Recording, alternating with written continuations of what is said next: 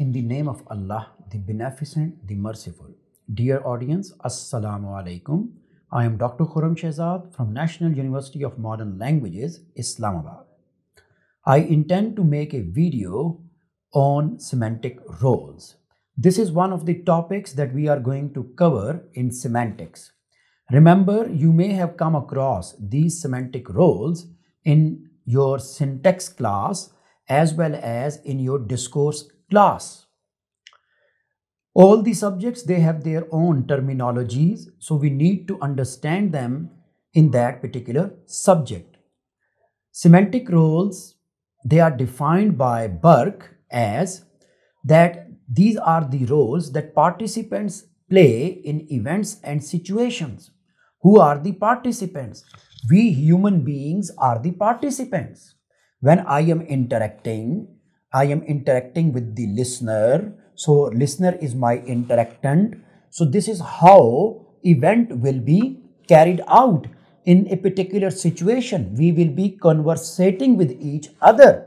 So sometimes we will be talking about chairs, sometimes we will be talking about some social issues, sometimes we will be talking about classrooms, the physical environment of the classroom, sometimes we are talking about laptops, sometimes we are talking about cameras.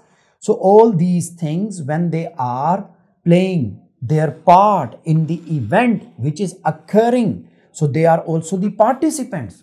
So sometimes the participants, they are animate, or sometimes they are the inanimate objects.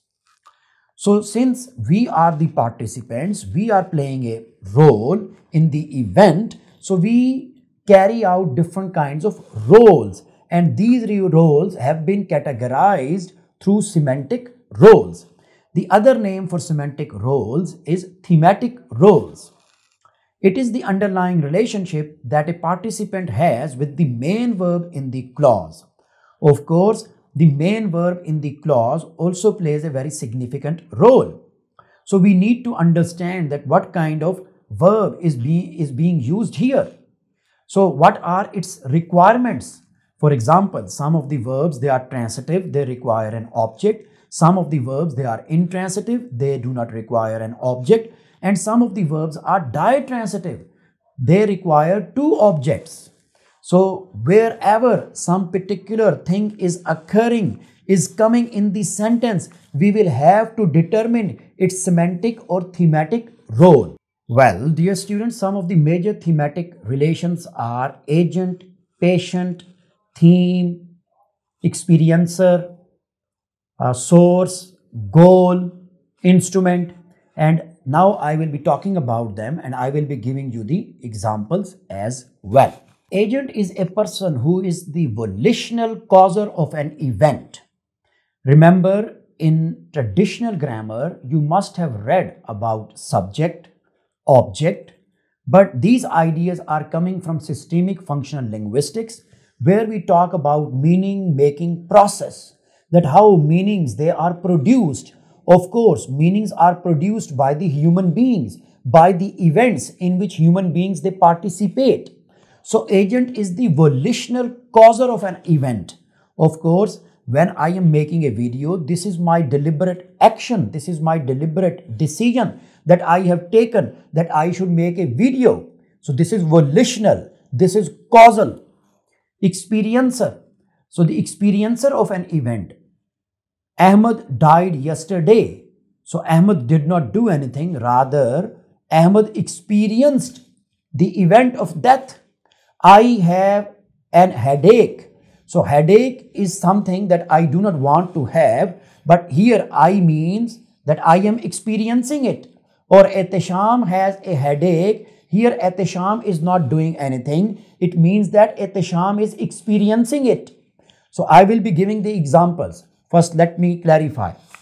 Force, the non-volitional causer of the event. For example, the wind, which is a non-volitional causer of the event. The wind broke the window. So wind is not doing anything volitionally. Theme, the participant most directly affected by an event.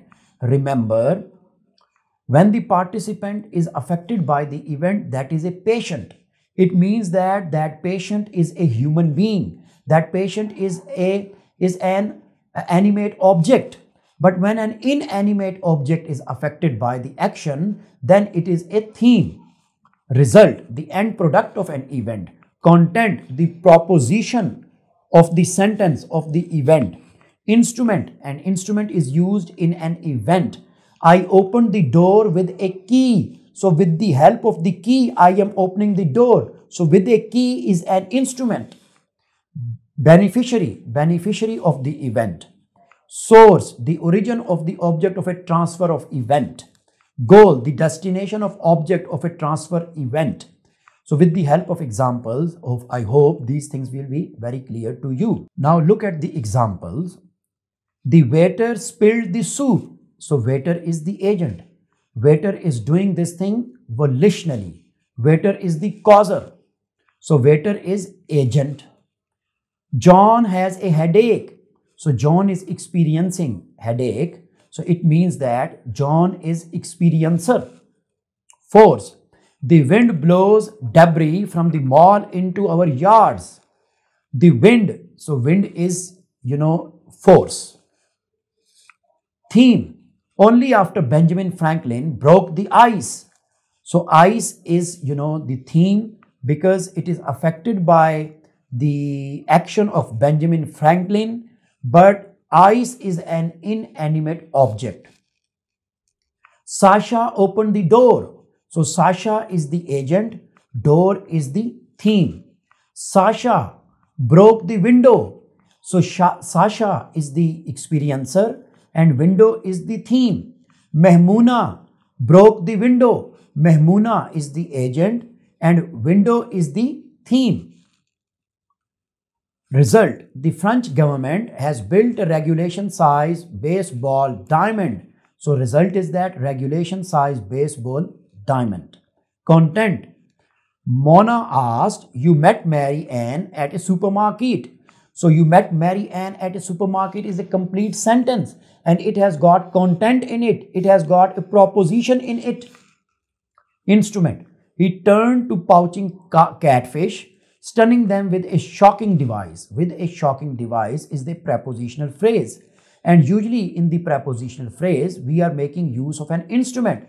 I opened the door with a key. So with a key is an instrument. He killed this man with a knife. With a knife is an instrument. Beneficiary.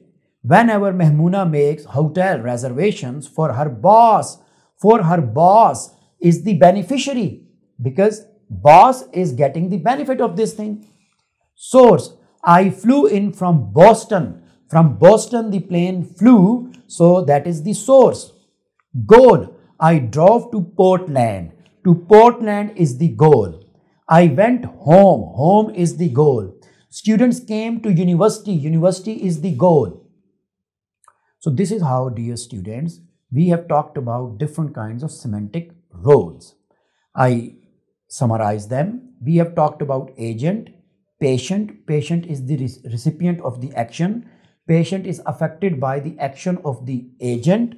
If it is animate, then it is patient. If it is inanimate, then it is theme. We have talked about force. We have talked about result. We have talked about content. We have talked about instrument, beneficiary, source, and goal. I hope these things are clear to you. Thank you very much.